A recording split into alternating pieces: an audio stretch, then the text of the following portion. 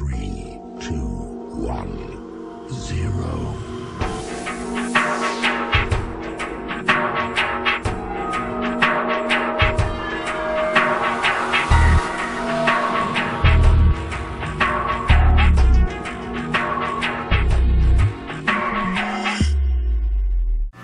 Hey YouTube, it's Archangel, and today I want to talk to you guys about how to set up your auto top off with a ReefKeeper Lite.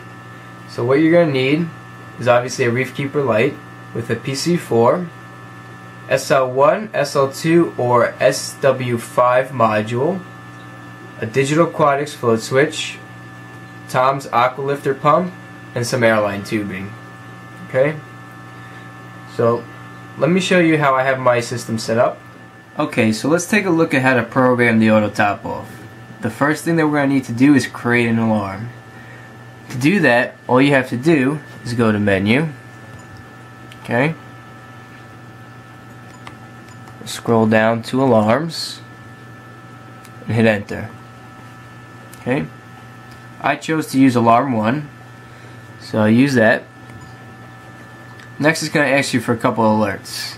What you could do is you could scroll through the different options. You could have it flash, beep,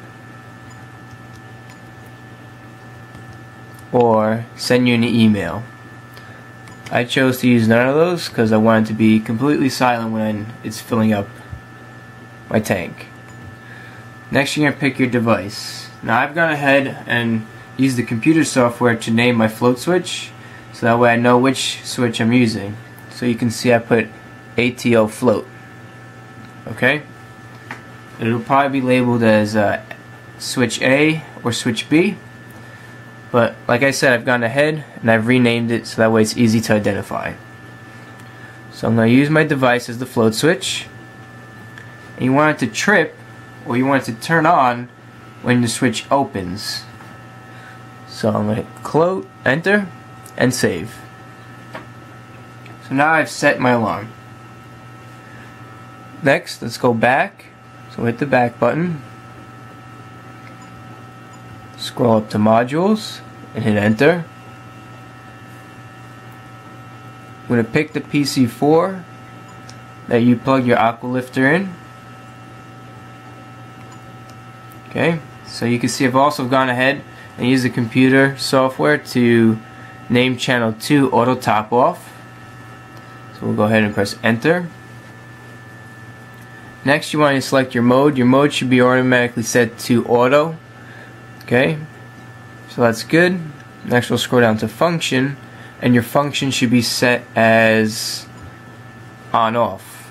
Okay, so these should be the default settings.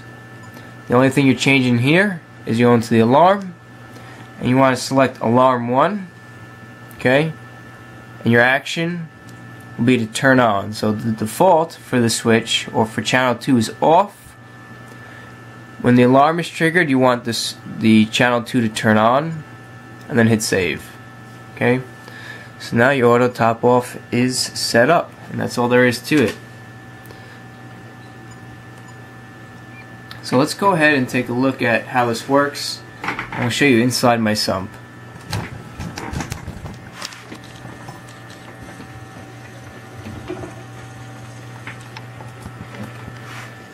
Alright, right now we're looking at the return chamber of my sump. This is where I've put my float switch. Okay, you can see it right here. Right now the float is in the closed position. If the water were to evaporate and the float would sink, it would trigger the alarm that we set on the ReefKeeper Lite, and therefore turning on the aqua lifter pump until enough water is pumped back into the tank so the float can rise, and then close the switch. I'm just going to pan the camera up a little bit. Okay. You can see right here, coming out from the back, is the clear airline tubing. That's the tube that comes from the aqua lifter pump to put the water back into the tank. And if we kind of look to the right a little bit more, I'm just going to move the camera. We can see I have mounted on the wall my SL1. Alright, and the plug coming from the float switch plugs right into the bottom of the SL1, so it doesn't really have to go too far. Really simple setup here. So what I'm going to do, bring the camera a little closer. I'm going to give you guys a little demonstration. So let's say if the water were to evaporate, I'm just going to pick up the float switch so it opens the float. So right now it's closed at the bottom. I'm just going to pick it up, and you can see that it triggered our alarm that we set on the ReefKeeper Lite, and it's starting to pump the water back into the sump.